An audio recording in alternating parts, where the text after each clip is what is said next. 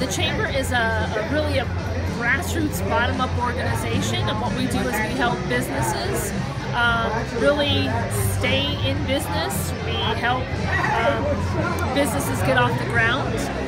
We help with low-cost marketing, public policy. We fight for local business.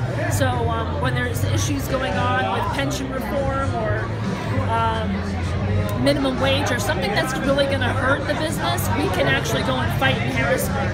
So there's just so many things that we are all pro-business. So tonight it's all about celebrating Carbon County. It's about sharing all the great things that are happening, looking forward to the future, and thanking all of our businesses. They're the heart.